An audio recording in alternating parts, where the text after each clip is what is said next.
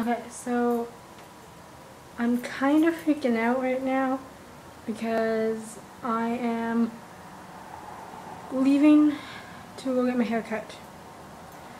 And when I say cut, I mean like chopped off. I'm getting about a foot in the back taken off, so it's going to be like this long so I can spike it in the back. And then I'm going to get it down, because right now it's like down here. I'm going to get it cut like up to here. And I'm hoping that's not a bad decision. I'm not hoping that it's not going to make my face look bigger than it already is. But I keep telling myself that even if it does, I can still pull it back and pin it back until it grows out a little bit. I'm kind of freaking out about this, so I hope it goes good. And I hope my husband likes it. Okay. I will be back with an update. Say goodbye. I don't know if you can see this. Oh.